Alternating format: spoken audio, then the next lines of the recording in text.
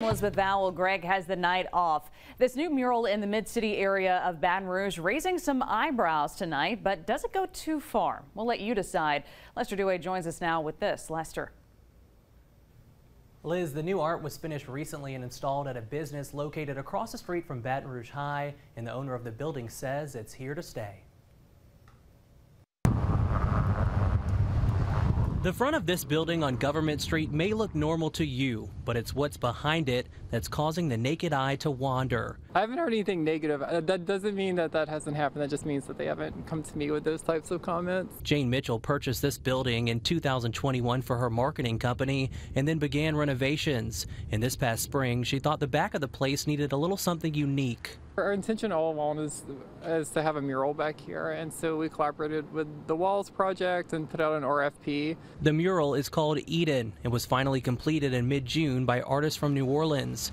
It features naked transgender people thriving in the Garden of Eden, filled with native plants from Louisiana. The artists wanted to depict trans people enjoying life free of fear and danger. I saw different things. I saw some looks of confusion. I saw people take selfies with it. I saw people take pictures of it. But some parents who frequent the coffee shop next door have an issue with it. My concern with the art as a Christian woman is that it is depicting an orgy. Katie Alexander believes the art goes too far and is offensive, and she doesn't want her children and others to be subjected to it.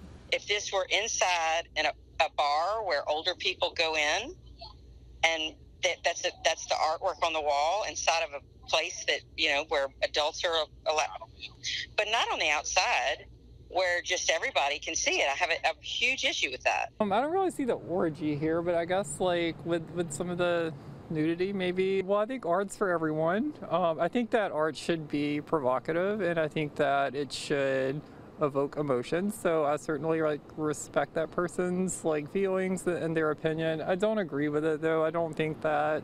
Alexander says she's even taken her complaints to law enforcement and city leaders. But does the mural cross the lines when it comes to the obscenity laws in Louisiana? Legal analyst Franz Borchardt weighs in.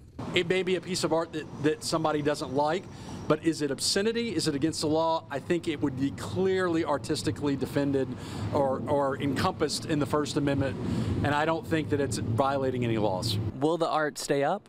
Yes, I sure hope so.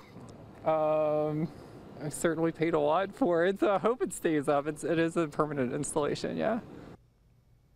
The woman who took issue with the piece wants the mural taken down now. To read more about the art installation, head on over to our 9 News app. Elizabeth?